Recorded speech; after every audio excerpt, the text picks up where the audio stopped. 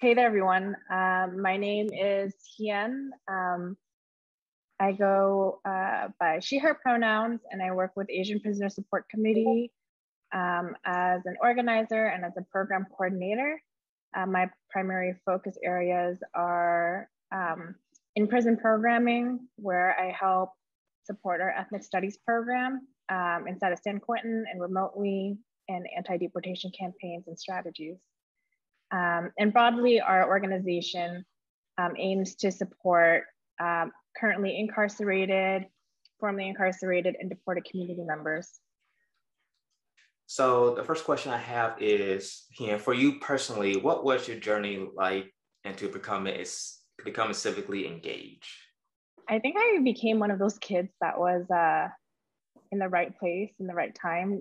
To be quite honest with you all, I think I came into, I was actually a really angsty young teenager. I felt really harmed by the world. I felt like my community was heavily harmed by state violence, and I felt that within my own family. And I didn't know how to express that. It wasn't up until actually I got mentored by a whole bunch of college students at UC Berkeley. They taught me a lot of political education, a lot about, you know, what it means to be Southeast Asian American, the politics behind it, which politicized me pretty heavily. And I think ever since then, I pretty much been politicized and studying and restudying what I know about the world. And so I think, yeah, I just became a really lucky person. I became mentored by really, you know, caring and nurturing college students who then nurtured me into college, who then now nurture me into my professional career as an organizer. For my next question is, in your opinion, how is anti-deportation work tied to racial justice movement, including abolition and calls to defund the police? Yeah, I think we often don't think about immigration in the same scope as criminalization, right? Because we always think about criminalization or kind of on this binary, or even immigration on this kind of binary. What is a good immigrant and what is a bad immigrant? And so I think in regards to your question, anti-deportation work is part of this movement to defund the police, to seek racial justice. That includes the call to abolition in lots of ways, right? If we know that criminalization is a process and that criminalization needs to have very specific conditions, right? Like poverty, under-resourced communities, unhoused people, you know, a situation and condition where there are several health risks, then those are perfect breeding grounds for criminalization, right? So if you can be criminalized under these conditions, then that is like something that you can be incarcerated for. And so in our time, we run a program at San Quentin State Prison where we meet a lot of Southeast Asian refugees who, you know, came to the United States in the early 80s and 90s, seeking for a better life. And unfortunately, they were put into these conditions and where they had to go through survival. They had to survive. And survival for them meant joining gangs, learning how to pick up violence as a mechanism for their survival. And kind of resulted in, you know, them encountering the carceral system, encountering police, and living in highly policed areas where, you know, California was going through, or even the United States was going through a prison boom. And so we can't really detach those two because immigrants live in these areas as well. And especially if we're talking about racial justice, Black immigrants get deported at higher rates. I think 22% of deportation proceedings are 2 Black immigrants. And so I think with that said, you know, it's a pipeline that we're talking about, and how do we disrupt this pipeline from being criminalized as a young person to when you get out of prison, turned over to ICE, to hopefully not getting deported. And that is the call, right? The call is that we're disrupting these pieces that prevent people from being with their families. It sounds like amazing work to do, and especially with hard times. Of course, there's been recent stories about actually deportation recently along the southern border. And I also kind of mentioned, I don't want to go too off topic, but being able to kind of help, you mentioned criminalizations and poverty in that way. My aunt, she is a defense attorney back in Louisiana, and she does not only help like get reductions in their crime, but also she find ways to help them to make sure that even afterwards they can find ways to, you know, be able to be back in life without having to worry about being arrested again, without having to worry about being criminalized again. So it's a lot, and honestly, I kind of glad that she exposed me to with the criminalization and the racial justice that goes on even before I came aboard with UNAVSA. Yeah, I think you're touching on a really important part about, you know, what it means when we say abolition, right? Like, it's not just about diminishing places, but it's about creating spaces of care and healing and love. And that's ultimately what it's about, right? Where we're talking about disrupting a system that doesn't allow us to feel that, to be able to have access to these things that are necessary for growing and healing. And so, yeah, thank you for bringing that and sharing that. Thank you. She, like I said, she does amazing work. So I'll have to speak with her after this as well. So my next question is, what happens to those who get deported? Are they able to stay in touch? Are you able to stay in touch with them? Yeah, I think it's a mixed bag, depending on what population. The Cambodian population, historically for us, has been heavily impacted by deportations. And given kind of the conditions of how and the frequency of their deportation, there's actually a huge community of deportees starting up their own, you know, businesses, their own re-entry groups in Cambodia. So these groups are a little bit easier to reach as a whole. So we're in contact with some of those groups. And in fact, back in 2019, APSC, as well as some stakeholders, actually traveled to Cambodia for a listening tour where we did clinics to, I think, be able to talk through, you know, when someone is deported, our job doesn't end, right? I mean, we're fighting until we can figure things out. We're fighting until people are okay. And, you know, what we're finding is that it's hard. You know, everything about re-entry is totally disrupted. When you're incarcerated, especially if you're someone who's served a life sentence, especially if you're someone who's like served a life sentence since you were 14 or 15, you've pretty much worked to parole out of prison and to be able to see your family with jobs lined up, re-entry plans lined up here in the United States. But you also have to plan a re-entry plan for if you get deported, and that's really difficult to do. And in fact, you know, it's so arbitrary that, you know, courts will just take an arbitrary letter of any sorts. But, you know, to get out of a CDCR prison, you need like hundreds of paperwork to prove that you're ready to go out. But if it's for an immigration court, you just, you know, you barely need any papers. And so I can tell you, like, those who do get deported are living under rough conditions just on the reentry front. Most of them fled as kids, so they probably don't know the language. Most of their families are probably in the United States, and most of their, mothers or fathers are probably elderly, and especially during a pandemic where pretty much most of other Southeast Asian countries are in lockdowns now. It's been pretty hard to get jobs, to even think about what re-entry looks like now. So in short, we do stay in touch with who we can. We keep in touch with folks in Vietnam, in the Philippines, in China. But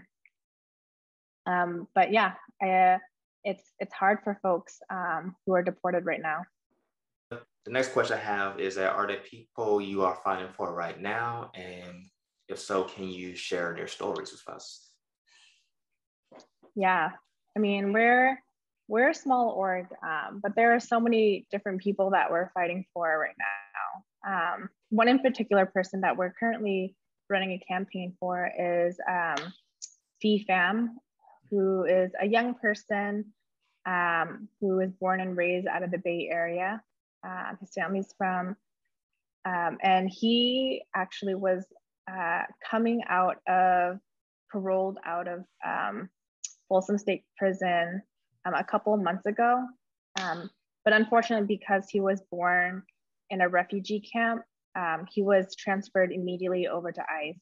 Phi was a firefighter. He responded to a lot of the fires that were starting out. And so kind of at the start of fire season, Phi was responding to kind of medical emergencies of peers, to CDCR staff. And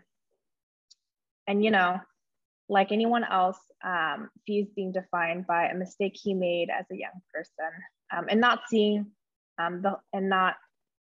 being recognized by the whole story of his life or the conditions that he was brought up in, or even the rehabilitation that he has gone through to get to where he's at. And so right now he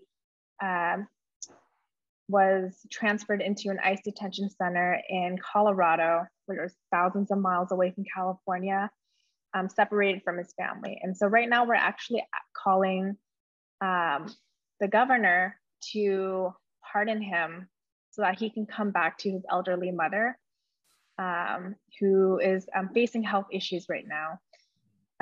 Phi is also facing health issues. He actually got COVID inside of Folsom, and the prison actually didn't let him know that he had some lung damage.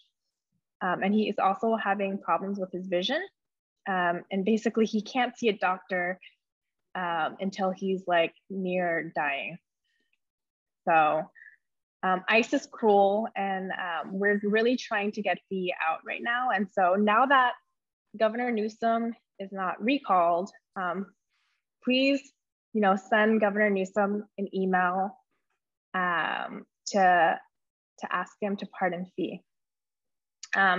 In addition to that, again, APSC is just an extension to a lot of different groups. And so I just wanted to uplift some other things that we are a part of. So Pardons for the People is a small campaign, and a list of impacted peoples that are also looking for pardons from the governor's office.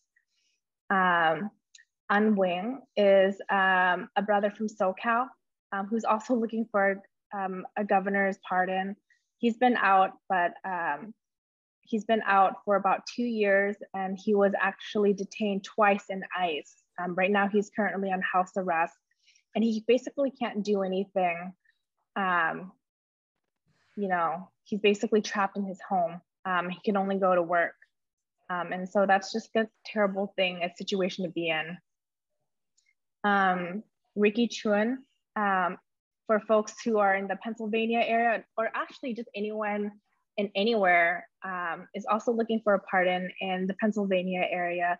And so there's a link to his an episode from pbs.org to learn more about his case. And then there's a small script that if you want to call the governor of Pennsylvania, you can. And so there's a lot out there. There's probably 10 more people that I can mention, but these are kind of the immediate relationships that APSC has.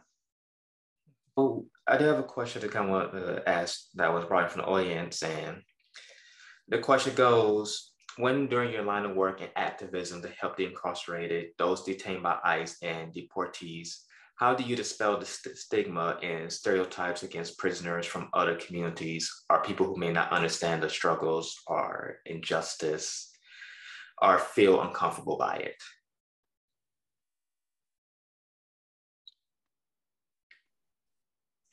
Yeah. I think my immediate question is that it doesn't stop me from doing my work. And I think if I took this question into the lens of like, if this is like my family member, what do I tell my family members who don't agree with the work that I do? I think it's stepping stones. And I think I can't hold the expectation that, you know, people who hold a lot of trauma, who are looking for ways to protect themselves, might not immediately understand.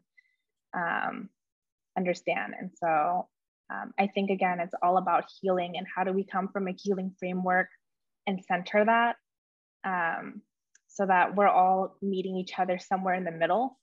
And so if I was talking to a family member, and this often comes up where I'm talking to a family member, where it's just like, you're working with a criminal, or you're working with someone who's like done harm. Like, why do you do that?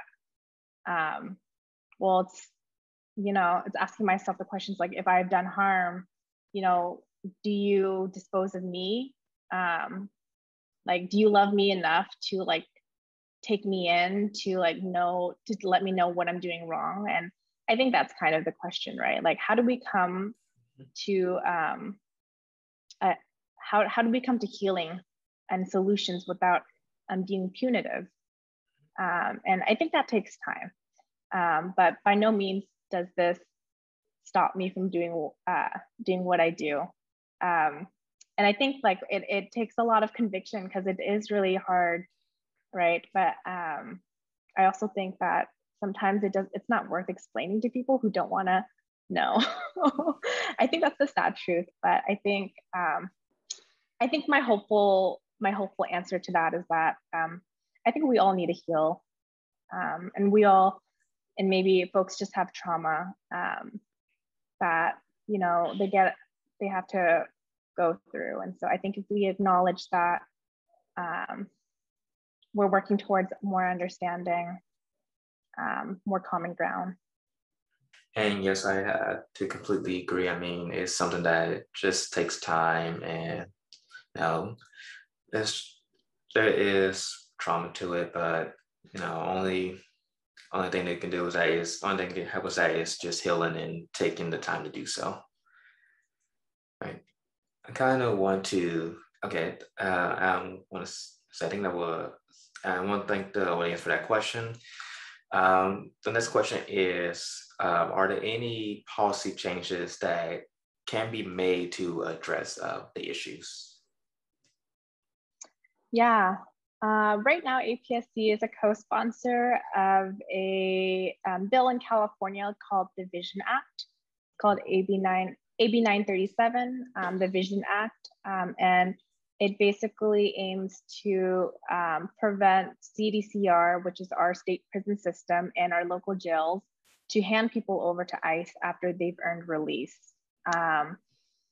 Unfortunately, it was made a 2-year bill just a couple of weeks ago, but it is an important policy change. About, I think, last year during the pandemic, we found that almost a third of people who were sitting in California ICE detention centers were people who were directly transferred from prisons or jails.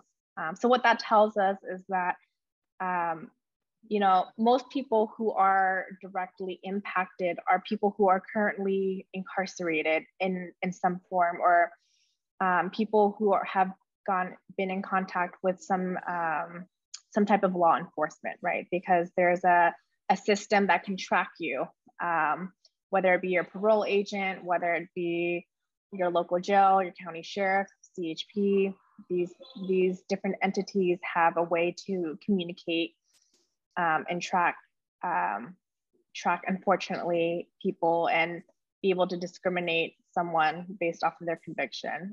ICE will determine that anyone with a conviction, is a deportable person.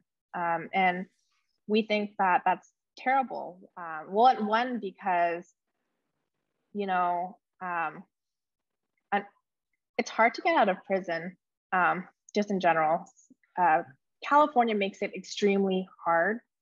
The Board of Parole is made of, ex-law enforcement. They're not easy to come by. People go through the board, 3 or 4 times before they get paroled. And so just that, it's a lot of training that people have to do, a lot of psych evals that people have to go through, a lot of trauma that people have to bring up to just get past and get released. That's one thing. The other thing is that disrupting this pipeline will allow people to finally fight their cases from the outside. And so while people, aside from people finally being able to hug their family members, people finally being able to be in community, people finally being able to hug their children, they can finally fight their cases outside and not in ICE detention. And so this policy is extremely important because currently in the state of California, we're handing people over to ICE voluntarily. It's not a law. It's not like, an official policy. It's just something that, is precedent that they've been doing for a long time that they don't have to do. And yet they're still doing it, which is kind of ridiculous. And so we're trying to fight back and put it into law that they can't hand people over after they've earned release, no matter, what their conviction is. And so, yeah, it's been, we've gotten over 150 organizations across the state of California.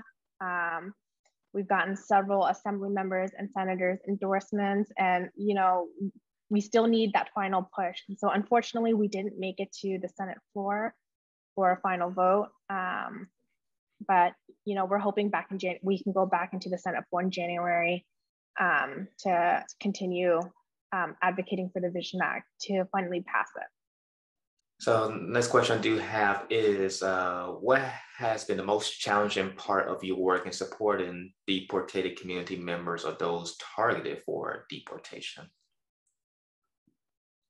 Yeah, I think the most challenging part is always working with families. Every time I have to work with a family, when you're working with someone who is not being not even just incarcerated, but transferred to ICE, and then and with the potential of them getting deported, you're not just working with an individual, but you're working with a whole community of people. You're working with their kids, you're working with their nieces and nephews, you're working with their elderly parents, their brothers and sisters. And all of that trauma is brought up again over and over. And I can tell you stories of when I first, a story where we randomly found for a campaign that we are running to stop drug transfers. We found one of our family members off Twitter. So we drove to them in Fresno, and we had a meeting and we talked about it, what the implications of having a public campaign would be, how much they wanted to participate. And I think the hardest part of being there is, not wanting to overpromise something and under delivering. I think the most heartbreaking part of it is seeing a family wake up, every day or getting ready to go to the gates to hope that their family member will come out the gate only to find out that their family member was turned over to ICE. And I've been in more than one or two, 3, 4, 5 situations where I've had to sit at a gate with a family member, hoping that, someone wasn't turned over to ICE, but instead someone was turned over to ICE. And so we've had to drive to the ICE, the processing center where the person might be, and, hope that that person is at a ICE facility that is close enough for the family to drive to. In a lot of cases during the pandemic, so many of our members were flown out of state. And so that is the most challenging part, is just to further see how much more damage families are when, this happens.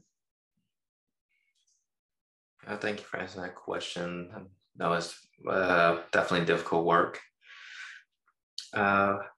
This question I do ask is conversely, what is the most rewarding part of your work, though? I think when a family invites you to a house party, because their family member is home. And I think several times my favorite moments are either being invited to a house party or receiving a surprise video of someone coming home, or someone surprising their family member that they're home. And tears of joy are just like rushing through. I think in my line of work, in the work that I do, there are very little wins. But I think every little win that we do have, we really cherish them, and every little win that we have. Technical difficulties sometimes happens. I think when folks are reunited with their families, that's the most rewarding. I've gotten to see it a lot, but I feel like I don't get to see it enough. And so I think that is just like the con part of it. But when I do get to see it, it really is the most magical thing. I can agree there. I had a family member actually a few years ago that was released. Although unfortunately I was unable to celebrate it because I was overseas, but they sent me video. So a question I have from our audience is, how can prisoner deportees, or those targeted by ICE, be civilly engaged even if they are not U.S. citizens or lost voting rights due to defranchisement in states that stop felons from voting? Well, they can't vote if they're deported. If they're deported, they can't vote in the US. But I think if you're talking about how can they advocate for themselves, deportees can advocate for themselves. Back in 2016, there was a delegation of deportees who actually went to the Cambodian government and said that, accepting deportees was harming them. Like they had expressed to the government, and you can actually find this documentary online. I have to follow up with y'all on what the documentary is called. It's a short documentary, but there used to be an organization called One Love Cambodia, where deportees in Phnom Penh organized. And they eventually got a delegation of folks from the US and deportees to gather re-entry support, but also talk about how Cambodia can be more proactive. They actually were successful momentarily in stopping deportations. And it was a pretty powerful movement. And so I think there are always ways to advocate for yourselves. I think this is one example of it that unfortunately, since One Love movement, has disbanded, but it was a huge thing back then. I mean, it's unfortunate because nothing is there to sustain it. But I mean, I think I say this because, DPs is what we call folks who are deported. DPs, you know, are extremely resilient people, especially folks in Cambodia. They've you know, built re-entry groups for themselves. They've built communities. It's kind of their own enclaves to support each other. And so I think this kind of speaks to the resiliency of you know, their conditions. I mean, they may not be accepted so easily, but I think it's kind of amazing. Some folks have started nonprofits. Some folks have started their own businesses and teaching English. And so. Thank you for sharing that. I actually think I've heard the organization before, before it disbanded, but no, it's nice. It's amazing that, you know, just, you know, they're still continuing to fight in. Hopefully, you know, hopefully it will be more, hopefully it will continue on, even despite the challenges that are going on with, of course, the pandemic and lockdowns. Yeah, but formerly incarcerated people in California can vote. I just wanted to be clear, Prop 17 did pass. And so if you are a US citizen, you know, and you're formerly incarcerated, even with a felony conviction, you can vote. What can college students and recent graduates do to be civically engaged or assist with movements? Yeah, I think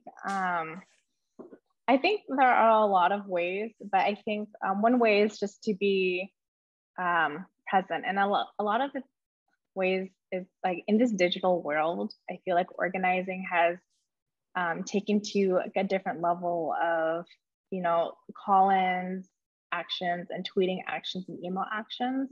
And I encourage you all, you know, to try to schedule those in your time. All throughout the United States, especially, there is a campaign for someone in your area to be released from prison, to stop their deportation, or to be pardoned. And you know, APSC, while we're a small group in the Bay Area, we're an extension of a bigger movement that, you know, is adding on to work that has been there for a really long time. And so I would, you know, while APSC focuses primarily on Southeast Asian folks, you know, I encourage folks to look into groups like Survived and Punished, the Immigrants Defense Project, you know, Courage. There are so many other groups that do the same work, similar work, have the same values as APSC, run similar campaigns that aim to get someone free or bring freedom to someone's life.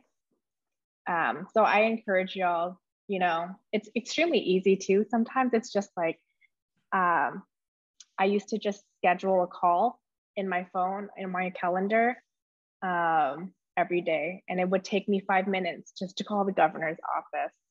And I just wanted to be able to practice that and do it consistently. And even having that small practice allows us to, you know, remember, you know, the bit of that is like being a civically engaged person, right? It doesn't have to happen in these like big extravagant rallies, but they definitely do help, and they definitely do place a lot of pressure, and they matter to someone and someone's community. Thank you for sharing that.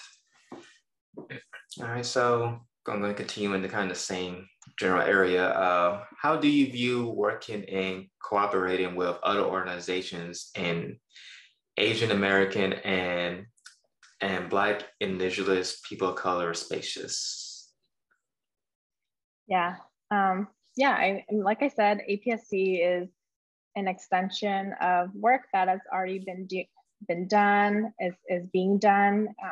We're an extension of a movement to, you know, decarcerate, to bring healing to the world. And so I would say, you know, we try to be as intersectional as possible in our work. And I think our work intrinsically aims to do kind of in our own way to decarcerate,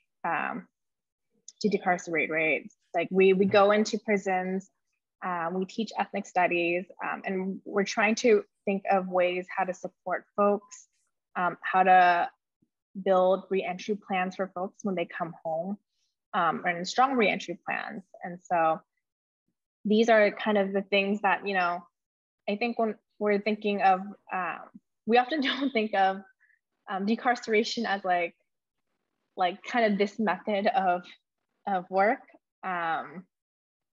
But sometimes it does take, you know, us being able to have to work within the system to try to pull people out, right? And so, yeah, I think, you know, even in our ethnic studies classes, we actually teach, we teach ethnic studies. And so a lot of our work is not just Asian American based, but we teach, you know, like African American studies, Chicano Latino studies, a lot of we talk a lot about what does solidarity look like amongst our communities. And again, you know, those that are incarcerated are primarily people of color. So, you know, we do get folks that are Black students. We do get Chicano students in our classes. We do, you know, we get a lot of different people from different walks of life in our classes. And I think being able to have a framework to give space to those stories is how we give space to collaborating. But yeah, again, I think, you know, again, APSC, our work is an extension of work that has already been done. It's pretty much inspired by a lot of Black movements, a lot of Indigenous movements to free people, to decarcerate. And so, yeah, I think that's the best I have for that. That's cool. That is a good answer, though. Thank you. All right, so I know you probably touched on a few things before, but aside from fundraising, are there other ways that we can support your work? Yeah, I mean, all of those people that I mentioned, the stories that I highlighted, FAM, Pardons for the People, Unwing, and Ricky Chuen, I would say take a time to look at those toolkits and, you know, just participate by either emailing or making a call to advocate for either their pardons or their immediate releases. So most of these people, actually all of these people that are listed are seeking pardon. Most of these people are home with the exception of Fee, who's currently in ICE. And so, yeah, if folks can, like, I would encourage y'all to just schedule some time, take, you know, 20 minutes out of your day to craft up an email, or even if you're limited on time, take 5 minutes and call the office of a governor and advocate for clemency to be granted to these people who desperately need it to be reunited with their families. All right, thank you. And so our last question is, how can UNAVSA constituents, how can UNAVSA constituents specifically get involved with supporting APSC? Yeah, like I said, all of the campaigns that we're doing right now, FAM, Pardons for the People, if you're in California and you feel very passionate about policy and policy change, you know, we'll start doing Vision Act advocacy back in January. And so if you want to know more about it, you're more than welcome to email me, and I'll give my email to somebody to pass on. But overall, like I just want to name APSC is just like a small group that, you know, we're like a small staff group in Oakland, and that, you know, we do the work. We do. I want to say, I don't want to think of our work as small, but you know, we have the capacity to do 1 or 2 campaigns every so often. And so I highly encourage y'all to also look into just not APSC, because APSC is, again, an extension of the movement, right? We're an extension of this movement to decarcerate, to create healing, to create love. So I encourage y'all to look into other organizations as well that pretty much, you know, align with us. So I encourage y'all to look into Survived and Punished, an organization that works with criminalized survivors. They often do, you know, Drop LWOP Coalition, California Coalition for Women's Prisoners. You know, sorry, most of the organizations I know are California based. Interfaith, if you're faith-based, Interfaith for Human Integrity is an awesome faith-based organization that does amazing work. And so, yeah, I can give you lots of recommendations of, you know, additional orgs to also look after, because, you know, again, APSC, while we like love and would appreciate if you can support us in any of these campaigns for Fee, for any of those folks who are seeking pardon, for Ricky. There are also so many other organizations that are doing the same work in different areas. And so if you're looking for something that's closer to you, maybe an organization that's more aligned with a specific group, like working with survivors, I can definitely make those recommendations. But again, yeah, I would say like, yeah, please engage with any of these campaigns, because I think the quicker that we can get folks home, the quicker that, you know, we can really show the world how re-entry and how community should be built, right? Like, you know, more than half of our staff for a while was formerly incarcerated juvenile lifers. I pretty much surround myself with people who have these lived experiences of being incarcerated with like for over 100 years in accumulation, almost over 200 years in accumulation. And I get to learn so much.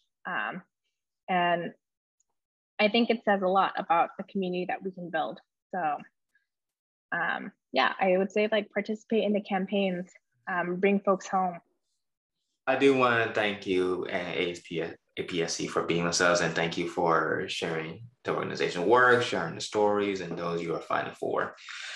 I also want to thank Nicole and Charlie for assisting me today with this webinar. Now, before we end for today, we want to give a quick plug to the rest of the events that are happening for Viet Advocacy Week.